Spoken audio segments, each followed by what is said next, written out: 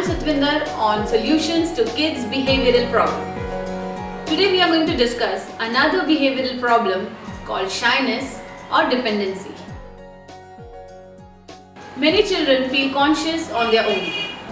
All the time they need physical or emotional support and also closeness of a reassuring adult. Some common traits exhibited are holding on mother's or teacher's clothing, nail biting, thumb sucking, or demanding approval for every action.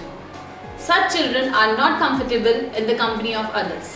When the child is so shy and has trouble in forming relationships other than family members, then there is a cause of worry. There are many causes behind this behavior. The very first cause is when the child gets very less chance to meet and interact with other people, or when he feels insecure, lack of confidence, or the child is overprotected. Criticizing the child in front of others is also one of the causes. Now, how to handle the situations? There are different techniques to handle these kinds of behavior.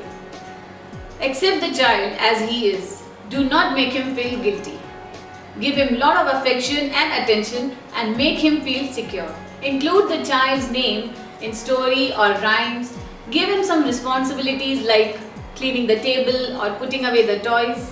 Give him some successful and satisfying activities. Encourage the child to discuss his fear and share your own time story when you felt shy. Do not force the child to talk to others. Give the child the freedom to experiment, explore and create. Let him find his own ways within acceptable limits. Encourage other children to visit and play with the shy child. Do not mimic or tease or overprotect the child. And do not pay too much attention or overreact to his shyness. And avoid calling the child, "You are shy." So these were few handling techniques of this behavior called shyness.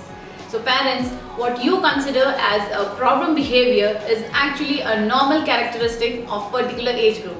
This is a common occurrence and will pass away as they grow. Teach positive self-talk and let the child speak good things about himself. I hope my information was clear and it will be helpful to you. You can send us your feedback and queries on the email address given below and also subscribe to our channel. Respect the individuality of each child and love them unconditionally.